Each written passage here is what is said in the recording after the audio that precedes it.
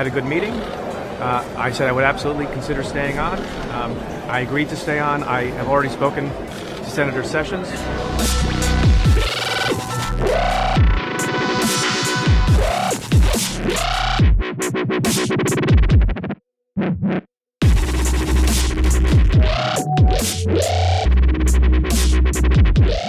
If the president asked me to do something that was unlawful or unconstitutional, and one of your colleagues said, or even just that would reflect poorly on the Department of Justice, would I say no?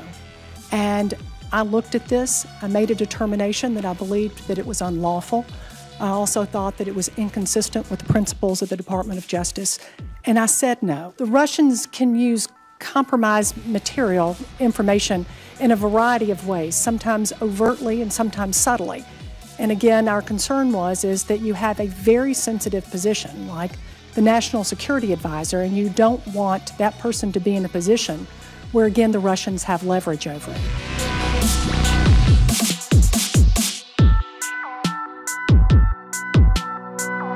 They found thousands of new emails. They found classified information on Anthony Weiner.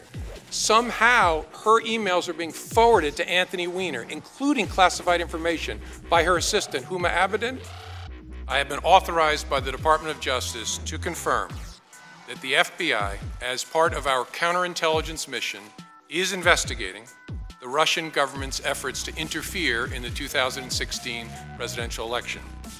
And that includes investigating the nature of any links between individuals associated with the Trump campaign and the Russian government.